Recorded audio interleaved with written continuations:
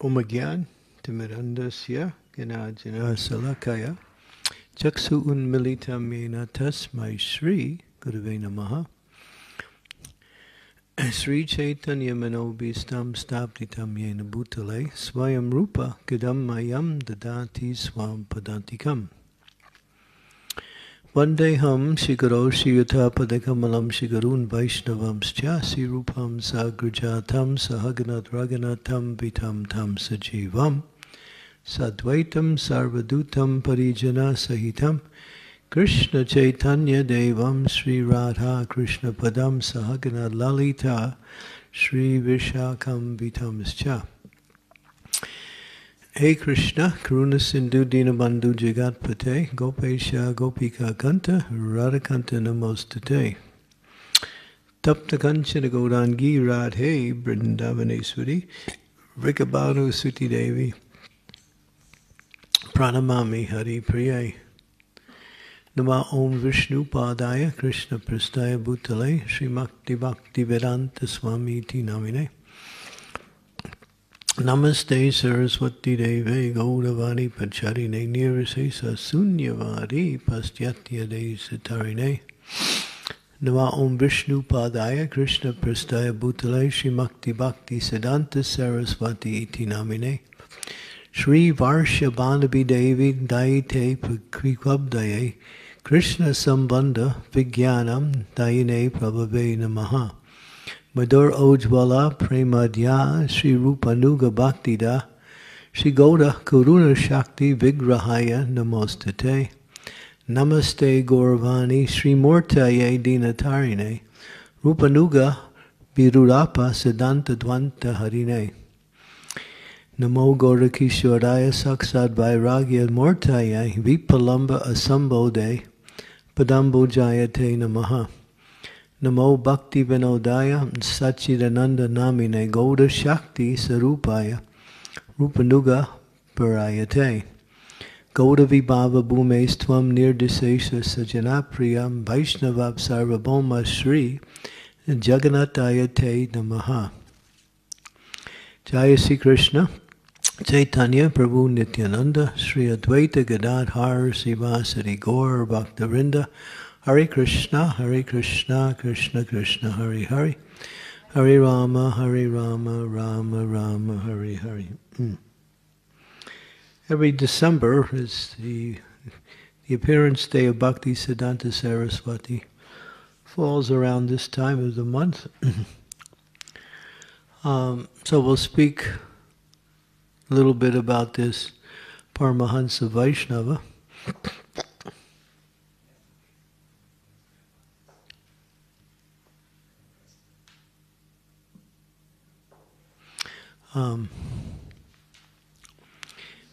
His life is quite interesting, detailed. There was one book written about his life, which is called Ray of Vishnu, done by one devotee named Rupa Vilas Prabhu. This book was done at least 30 years ago, maybe even more. And it's a glorification on the life of Bhaktisiddhanta. The Ray of Vishnu title is very significant because Bhaktisiddhanta is an eternal associate of the Supreme Lord. He's a Nitya Siddha. He's not Sadhana Siddhi or Kripa Siddha. He is Nitya Siddha. He's a person who came as a missionary to bring Krishna consciousness around the world. He came on the instructions of Lord Chaitanya to pave the way for the Golden Age, or to reawaken the Golden Age, which had been lost after the disappearance of Lord Chaitanya. Bhaktivinoda Thakur and Srila Bhaktisiddhanta Sarasvati both were fundamental in reawakening Lord Chaitanya's movement. Lord Chaitanya disappeared in the year 1534 AD, and his movement stayed strong for another 100 years, where many of his disciples were carrying on his mission. So that went up to about the middle of the 1600s. But gradually, towards the end of the 1600s and the beginning of the 1700s, Hare Krishna. Hare Krishna. Thank you. His movement was lost. In other words, many of the devotees who had been the associates of Lord Chaitanya and those who were the disciples of the associates gradually started to leave the planet. And there was only very few of them left. And gradually the numbers were reducing. But one thing was increasing at the same time. There was these groups of so-called followers of Lord Chaitanya. There were at least 13 different groups who claim allegiance to Lord Chaitanya's teachings and his mission. Nityananda Vamsa, Gauranga Nagaris, these were some of the names of some of these groups. Aul Baal, Shakiveti, Jat Goswami, Sahaja, so many. Therefore, around the middle of the the middle of the 1800s, Bhaktivinoda Thakur came across a copy of Chaitanya Charitamrita. When he read that, formerly he was a Shakta, worshipping the energy of the Lord. But after reading Chaitanya Charitamrita, he understood who Lord Chaitanya was, what was his mission, and he started to make an effort to bring back that mission. Bhaktivinoda Thakur was a magistrate working for the British government, but he was also absorbed in spreading Krishna consciousness everywhere. Bhaktivinoda Thakur had a big family. He had 10 children. You can see the picture with him and his wife and all the children. And the fifth son, born on February 6, 1874, at 3:30 in the afternoon, was Bhaktisiddhanta, who was that time known as Bimala Prasad. He received the name Bimala Prasad. And we'll mention a little bit about his life because it's quite interesting.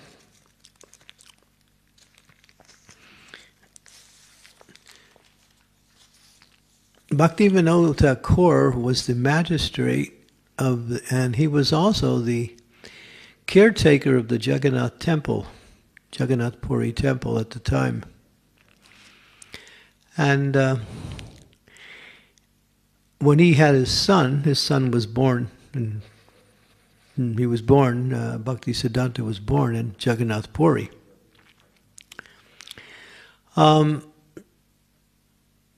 Right after his son was born, he had to leave Puri for some business. And his wife, Bhagavi Devi, was taking care of the son. And it came around the time of the Rath Yatra. So Jagannath goes on his Rath Yatra, usually in the month of Jyesht, which is July. And so the Rath Yatra was on.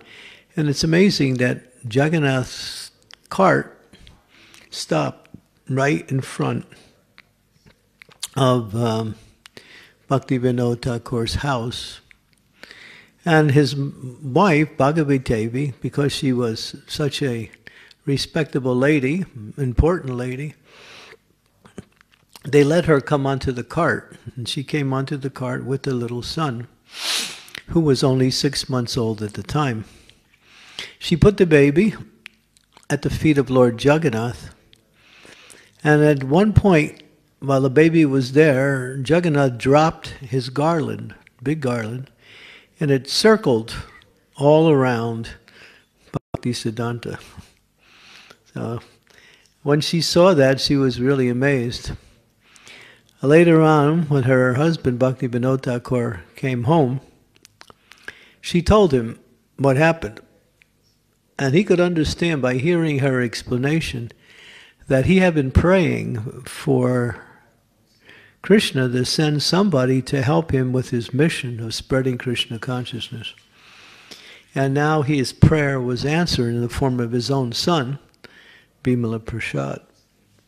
He took very good care of his son as he grew up. The boy was a genius. The first pastime, aside from that statement we just heard, is that when, let's see here,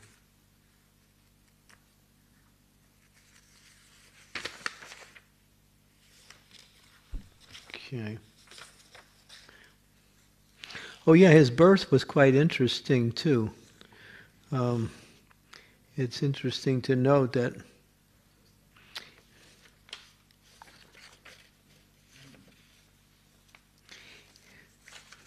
whoever copied this really did it crazy. Is that you? Okay. It's all out of water here.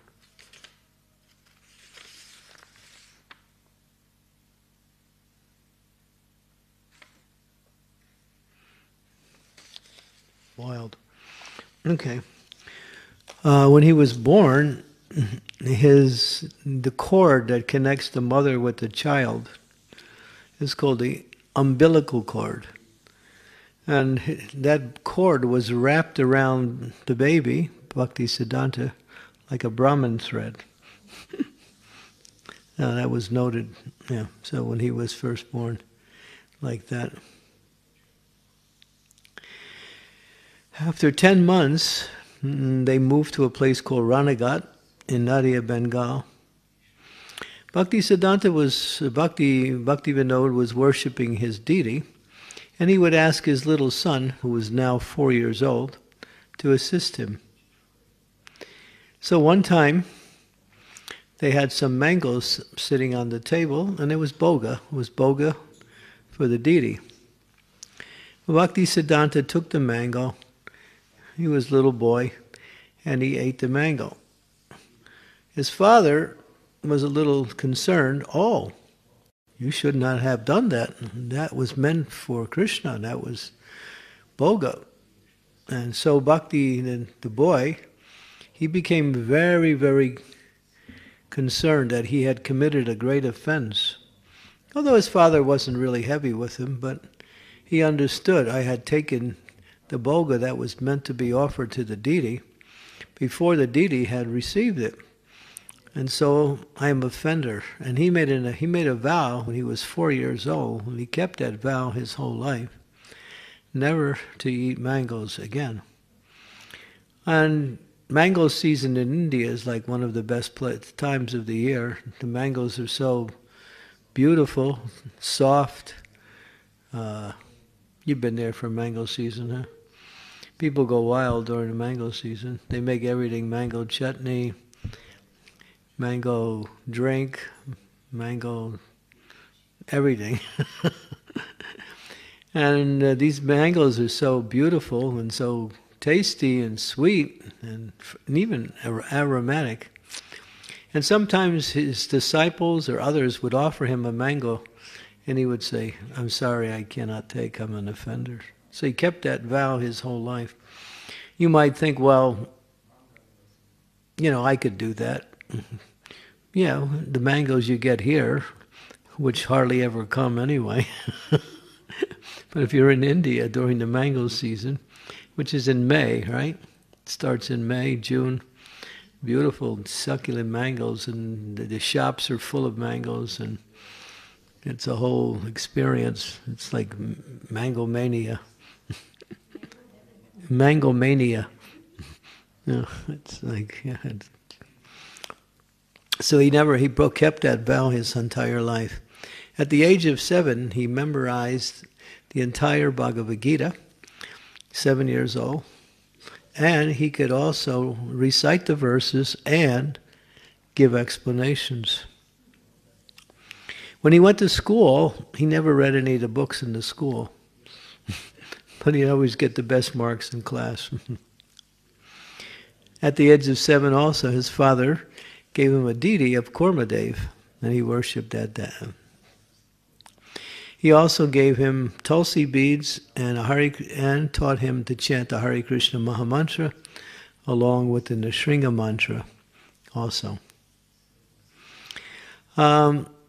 This was when he was 7 years old. At the age of 11, when he was in school, he invented a kind of shorthand. You know what shorthand is? Shorthand is that when you have to take notes, you can do it in codes. And then later on you take the codes and you expand it into the words. So he created his own style of shorthand called Bikanto. And it was accepted as one of the authorized forms of shorthand. When he entered college, he decided to make a group called the August Assembly. This when he was about 18 years old. Now, anybody to join that group, you had to take a vow of celibacy for your whole life. That was the condition for joining the group. And nobody joined, except him.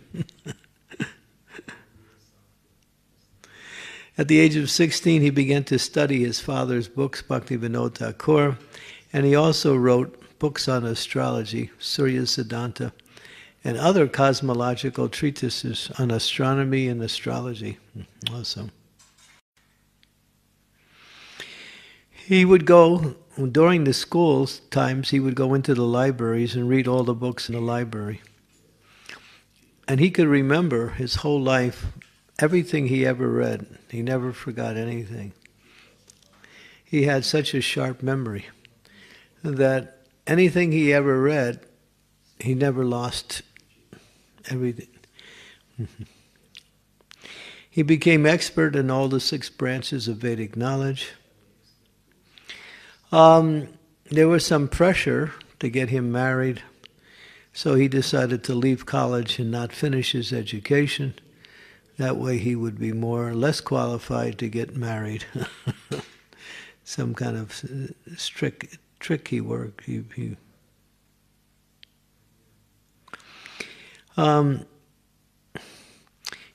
the year 1900, his father, Bhaktivinoda Thakur, told him to, in order to practice Krishna consciousness, you have to have a spiritual master. So I think it's about time you find yourself a spiritual master. So he was about 36 years old at the time. No, he was 26. 26. And Bhaktivinoda Thakur said, well, actually, there's one person. He comes to my lecture sometimes. He sits in the back. And Bhaktisiddhanta used to notice him also. And he would sit there and just listen. His name was Gaur Kishore Das Babaji Maharaj. He said, I want you to take initiation from him. Now, Gaur Kishore Das Babaji Maharaj was not giving diksha to anyone. He had taken the vow never to accept disciples. One of the qualifications or qualities of the great soul is that they never think they're advanced. They never think they're spiritual masters. They're qualified to lead others. So he made a vow, and many other great souls have done the same, never to take disciples. We even have devotees in our movement who are very learned and very advanced who do not take disciples. I won't mention their names. But that is an option you can choose. I was pressured into taking disciples. So, by you.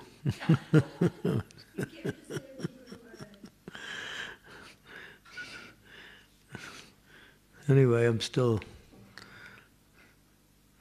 As long as I don't get another one like you, then it's okay. One's enough.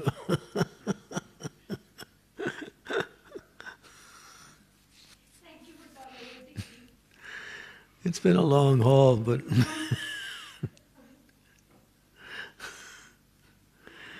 anyway, you're still here and I'm still here, so I guess it's okay.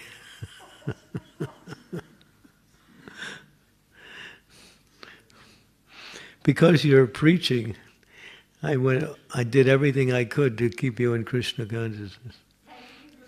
It's because of your quality of wanting to enlighten other people with Krishna. It was because of that.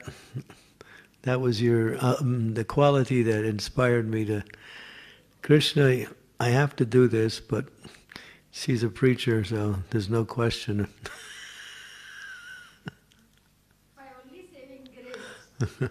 Well, I mean, if anyone who preaches is recognized by Krishna immediately, they become very dear to Krishna. So I couldn't do anything else. I had no choice.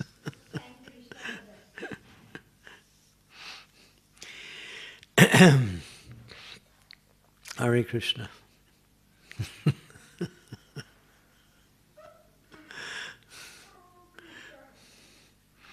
Oh, you're okay.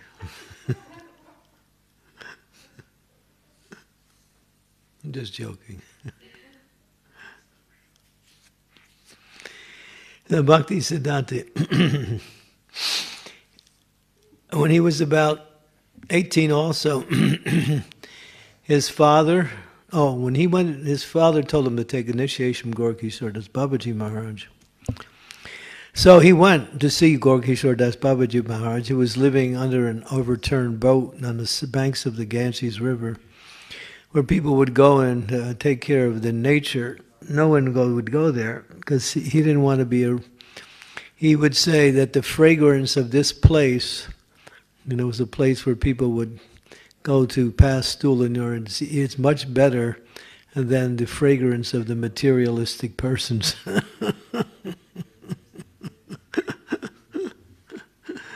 It's more desirable. So that's how strict he was in his association. He approached, that was his mood. And he approached Gaura Das Babaji Maharaj very respectful and instructed that his father had sent him to receive initiation. Gaura Das Babaji Maharaj said, well, I have taken a vow, I don't accept anyone for initiation. And he was very strong about it. So Bhaktisiddhanta left. At the time he was still Bimala Prasad. And then he went back to his father and told him, he said, no, you must continue until he agrees to initiate you. So he went back the next day, again petitioned him, Bhaktisiddhanta again, said, well, actually, I have to ask Lord Chaitanya. So you come back in 3 days, and then I'll let you know. And so he came back in 3 days, and then he paid his obeisances again to Gaura Das Babaji, and he said, then they started to talk, and he said, did you ask Lord Chaitanya? He said, yes. Well, what did he say? He didn't answer. So then Bhaktisiddhanta was really devastated. But then he said, you come back in 3 days and I'll ask him again. So he came back in 3 days. Jai Sri Panchatattva Ki Jai. And this time, Bhaktisiddhanta he decided, well, if I can't have a spiritual master, and this is the only one, my father has chosen this, and I have put my heart on his lotus feet, I cannot give it up. So he he decided to commit suicide. Without a spiritual master, life in this world is worse than suicide. So he was decided that he was going to jump off a bridge, high bridge. He was walking, he was on the bridge, and Gaura Das Babaji just happened to be walking the other way. And then he came right up to him and said, I was just testing you, that's all. I can see you are very qualified. So he was his one and only disciple he ever accepted. And he got the name Sri Varshabhanavi Devi Daitaya Das. Sri Varshabhanavi Devi Daitaya Das. And that's a name for Srimati Radharani. So he gave that beautiful name to Gaurkishore Das Babaji, to Bhaktisiddhanta. And then Bhaktisiddhanta started to preach, and he was preaching more and more. In the year 1911, of course in the year 1905, he went to Mayapur, and for 9 months, I believe, he stayed in one little bhajan kutir. It was a little small hut. And you can see him with an umbrella. Sometimes it would rain, and he would keep an umbrella over his head. Although he was inside the hut would sometimes leak water when it was raining. So he would keep an umbrella. And he made a vow to chant 1 billion names of God. 1 billion. And he did it. It took him 9 years. And during that time he was eating very little, just a little rice, that's about all. In the year 1911, Bhakti Vinod Thakur was very concerned. The Brahmins were complaining and are saying that anyone who takes birth in the Brahmin family is automatically a Brahmin. But we know that it's Brahma, it's not by janma, it's by karma, it's by activity. And so Bhakti Vinod Thakur was trying to counteract their false understanding of what actually is a Brahmana. But the Brahmins were very powerful. So they decided, after some time, they organized a debate. And Bhakti Vinod Thakur would debate with the leading Brahmins. Is a Brahmin, what is a Brahmin, and what are the qualifications of a Brahmin? So there was debate, was in 1911, was very first week in September, and it was at a place called Midnapur. But just before the event took place, Bhakti Vinod Thakur came down with a very severe case of rheumatic fever. He was bedridden. So he couldn't go. And he was thinking, what will happen? But his son, Sri Varshabhanavi Devi, said, my dear father, I have written, and he showed him a book that he wrote called Vaishnavas and Brahmanas. It's circulating in our society. You can find that book. Vaishnavas and Brahmanas by Bhaktisiddhanta Sarasvati. And after going through the book, Bhakti Vinod Thakur said, yes, you are the most qualified one, you go. And so he went on behalf of his father, and there was a big debate, and there were many people there. And it was about 50 Brahmanas. And so they asked Bhaktisiddhanta to speak first. And so he got up and he started to glorify, quoting all verses from the Shastras. What is the glory of a Brahmana? One who's born in a Brahmin family, he is the best of all persons. So many nice verses glorifying the Brahmins. And the Brahmins were listening, were thinking, wow, he's in our favor. But then, after some time, after getting their favor, he changed and started to speak differently. And he said, yes, all these things are true, but Narada Muni quotes that everything is done by lakshanam, by quality, not simply by birth.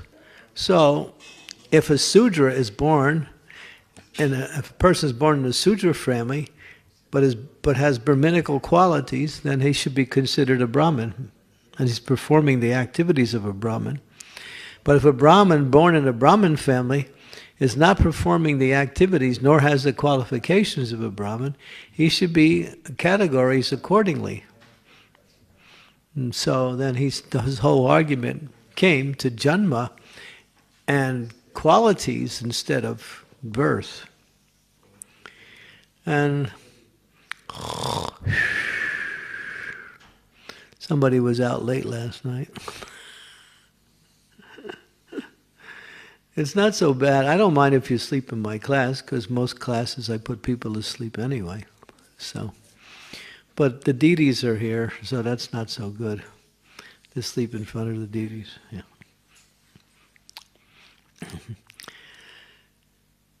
Prabhupada would say, sleep 13 hours a day, but don't sleep in class. Yeah, yeah, he said that in one lecture. Prabhupada was he was expert at waking up the devotees. He would wake them up all the time. That's another story. And so the debate went on, and when Bhaktisiddhanta gave his presentation, all the crowd that came as spectators, they started to say, Sadhu, Sadhu, Sadhu. They started to glorify Bhaktisiddhanta. And they all came and touch his lotus feet to get some dust. But the police were there. They stopped everybody because the crowd was too big.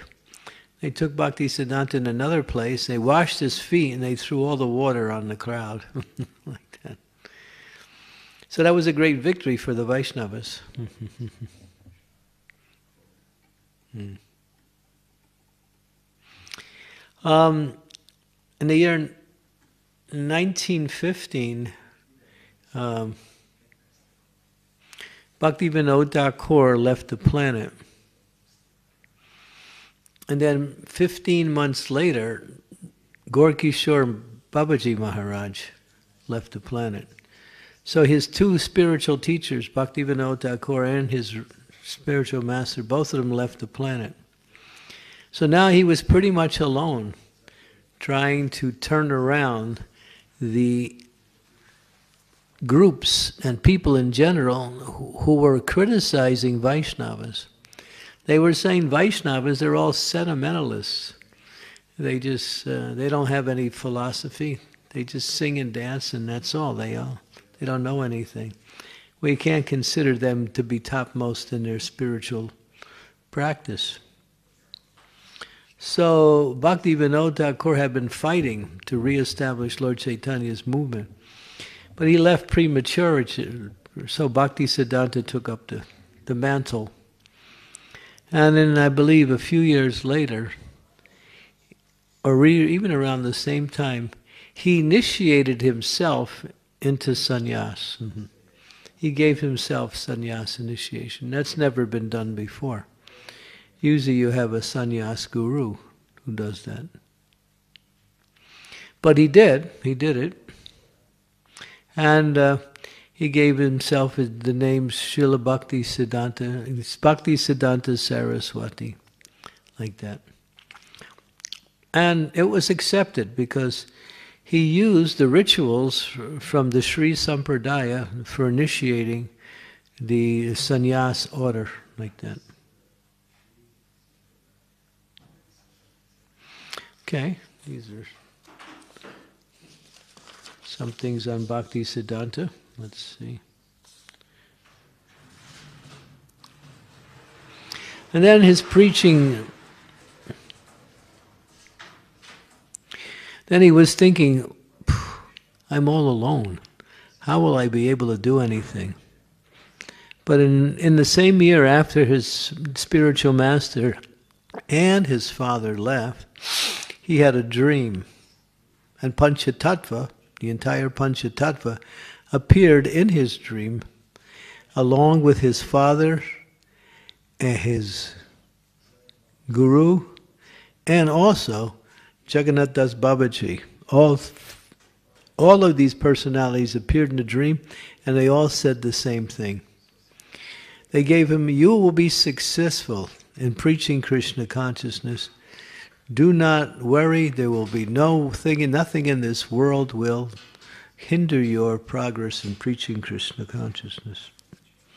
So he took assurance from that dream.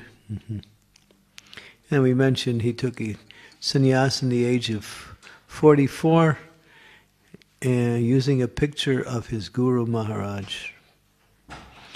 In that same year, he began his preaching in Calcutta, and he had a place called Uta Danga Junction Road, and he would hold discourses on, mostly on Chaitanya Charitamrita every night. And that's when our spiritual master, A.C. Bhaktisiddhanta Swami Srila Prabhupada, met his spiritual master at that time. And Prabhupada, our spiritual master, he was a follower of Gandhi. He had refused to accept his diploma in college as a opposition to the non-cooperation, in support of the non-cooperation movement started by Gandhi. Around that year, 1922, along with his good friend Narendranath Mullik, they were walking along, and Narendranath said, "Oh, there is a very nice saintly person. I think we should go listen to his lecture. He's about to give a lecture this evening." And our Srila Prabhupada said, "Oh, I know about all these gurus. I'm not interested. You go." But Narendranath Mullik, Prabhupada said, he grabbed me and he dragged me. And then they came to the place where Bhaktisiddhanta was there. And this is where his preaching really began.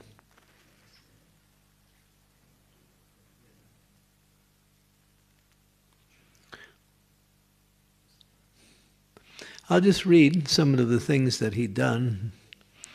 In 1922, Srila Prabhupada came to him, and Prabhupada told him to go to the West and preach Krishna consciousness.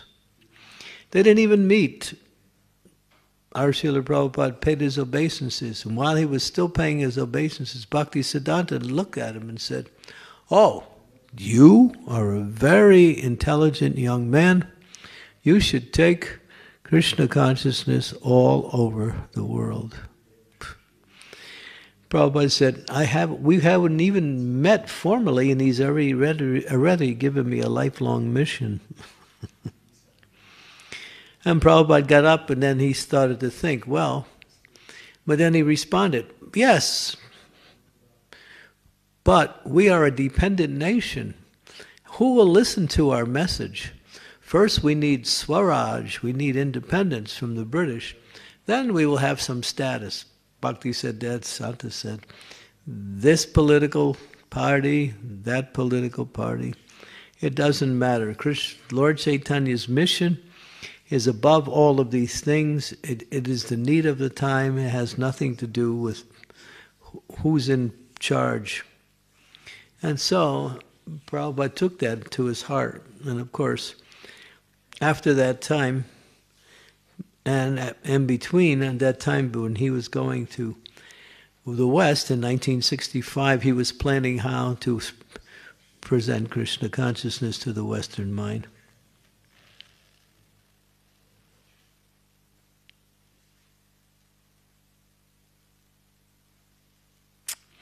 In 1924, on his 50th birthday, he performed he wrote something. Actually, he spoke it. Now, later on, it was written down. It was called "Be Humbler Than a Blade of Grass." And he talks about the spiritual master who sits upon the Vyasa-san. And he uses interesting language. He reflects from the people who are looking. Look at that person. He is a big brute. Just see all of the eulogies and all of the nice words people are giving to him.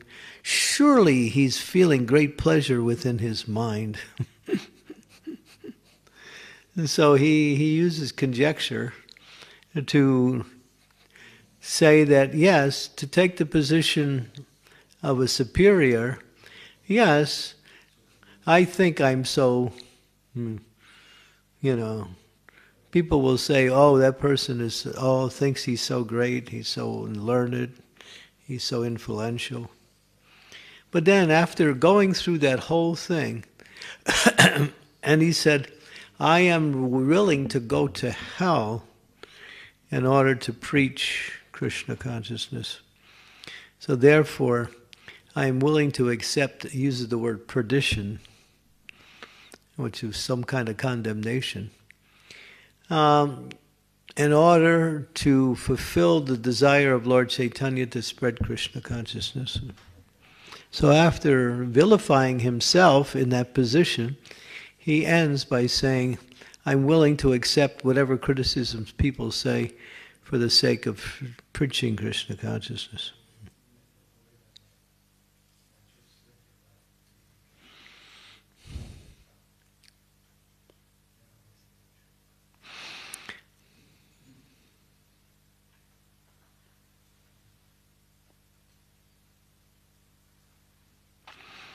In 1924, the same year, he went to Dasvameda Ghat and found the place that Lord Chaitanya spoke to Srila Rupa Goswami for 10 days, which was the basis of all of our teachings that we now have, Bhakti Rasamrita Sindhu, Nectar of Devotion, Nectar of Instructions, like that.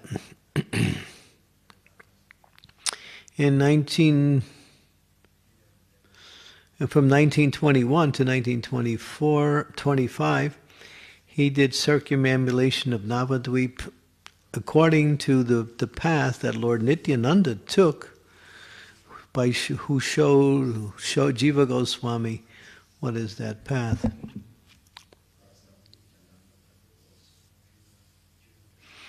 When he was on the Parikram path, he was attacked by a huge crowd who were throwing rocks at them. They didn't like the Vaishnavas. But he wasn't disturbed, he kept going. Okay, these are some of the details of his life. 26.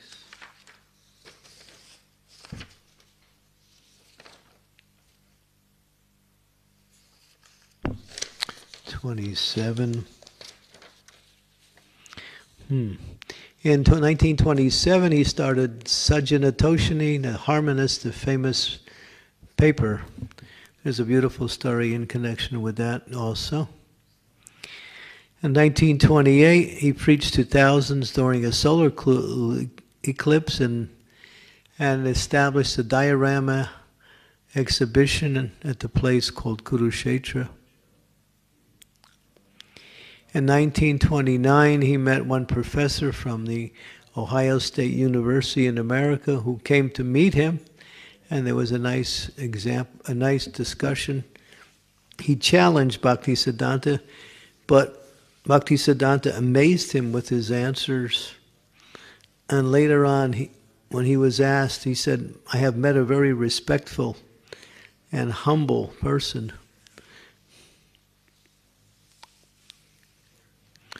He began a program all over India to establish 108 padapitas, or footprints of Lord Chaitanya. His preaching increased tremendously. Devotees were coming. He had an army of sannyasis, and they were preaching everywhere, opening temples, doing diorama exhibitions, holding big festivals for pandals, distributing Krishna conscious prasadam everywhere. He met with governors, viceroys, kings. He did a huge diorama exhibit in Mayapur. Thousands came. He made the dioramas on the theme of the Srimad Bhagavatam. So much. Preached in Jayapur, Kumakshetra, Simachalam, Kovor. He opened a school dedicated to his father, Bhaktivinoda Thakur, in Mayapur, which is still there today.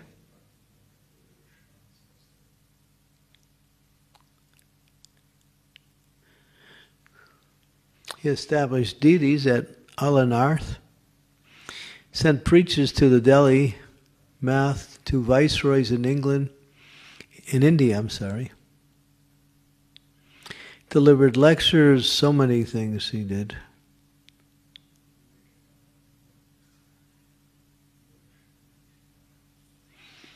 Okay, so I'm going to read some of his words of wisdom. So tell me which one you like. Everyone has to choose one you like. So I'll read. These are called Words of Wisdom by Bhaktisiddhanta. Number 1, we are put to test and trial in this world. We are put to test and trial. Only those who attend the kirtan of the devotees can succeed. We are put to test and trial in this world. Only those who attend to the kirtan of the devotees can succeed. Number 2, every spot on earth where discourses on God are held is a place of pilgrimage. 3, possessions of objects not related to Krishna is our main malady, our main disease. Number 4, let me not desire anything but the highest good for my worst enemies.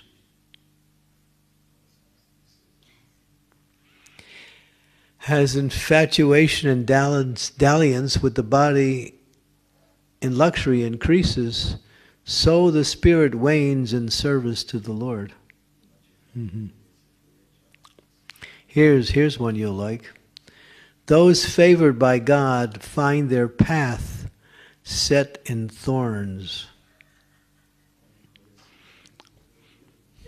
So if you're favored by the Lord, it's a rough path. There is no peace or happiness in our worldly life. Circumstances create turmoil and annoyance.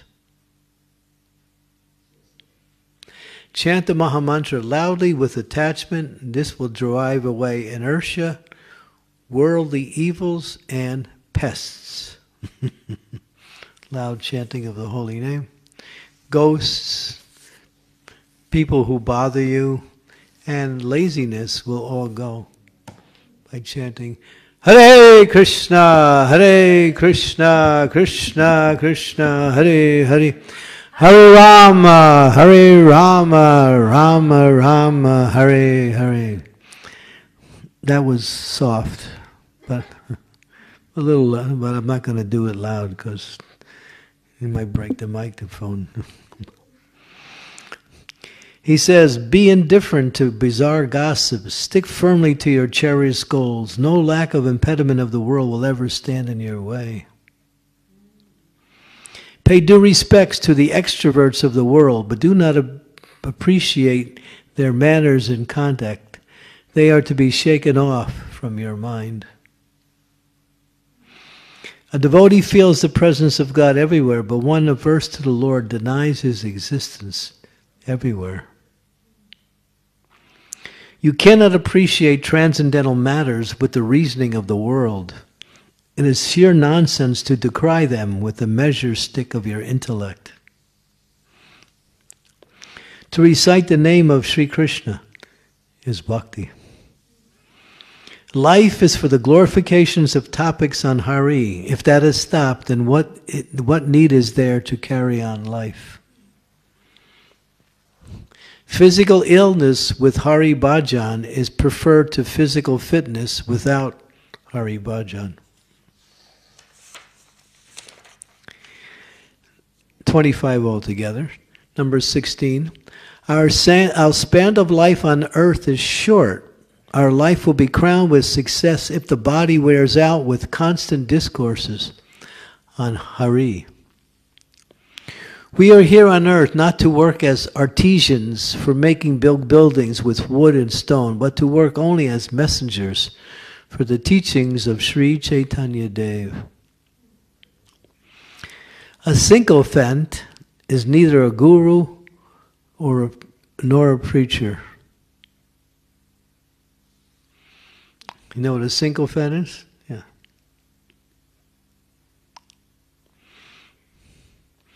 One who lives off others. Mm-hmm. Right? Is that correct? Yeah? Mm-hmm, okay. To transform the adverse desires of the jiva is the supreme duty of the most merciful. To rescue one person from the stronghold of Mahamaya is an act of superb benevolence, far superior to opening innumerable hospitals.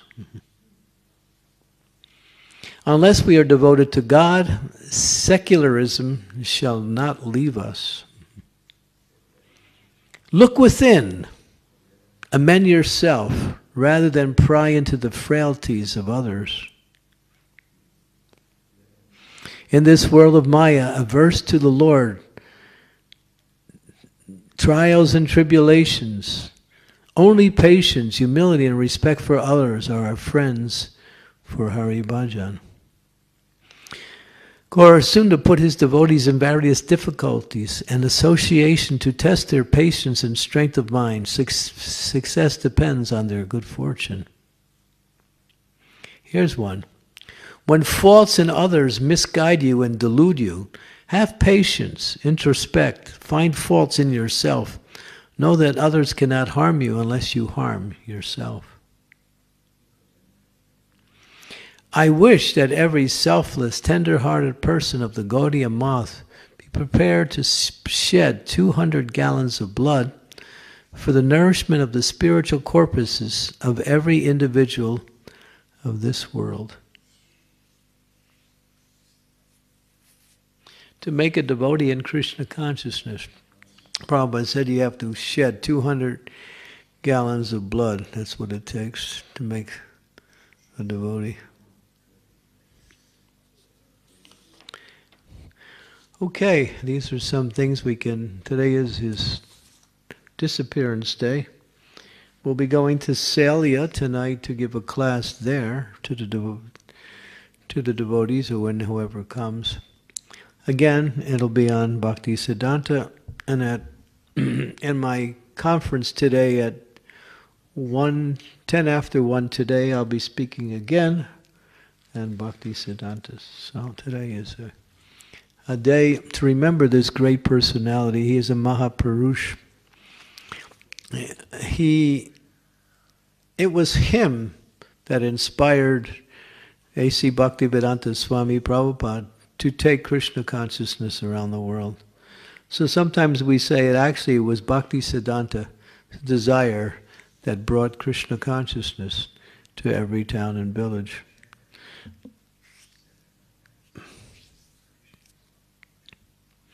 And there's so many beautiful stories in his life. It's just, there's an ocean. Nice, very, very interesting, well written, well documented. 3 sets of huge books by Bhakti Vikash Maharaj on the life of Bhaktisiddhanta. If you haven't read them, here's a good day to start. They're just... You'll hear stories and facts that you have never heard anywhere before in any lecture. It's the most amazing presentation. It took Maharaj something like 22 years to finish those 3 books. He traveled all around getting information in order to put those books together. It's amazing. I read it many years ago. I'd like to read it again. It's just so full. Okay, so thank you very much. Sri Krishna Chaitanya, Prabhu Nityananda, Sri Advaita Gadadhara Sivasari Gaur Bhaktivinoda, Hare Krishna, Krishna Krishna, Hare Hare, Hare Rama, Rama Rama, Hare Hare. Srila Bhaktisiddhanta Sarasvati Maharaj ki jai. His Divine Grace A.C. Bhaktisiddhanta Swami Srila Prabhupada Ki Jai. Gaur Premanande. Hari Hari Bol.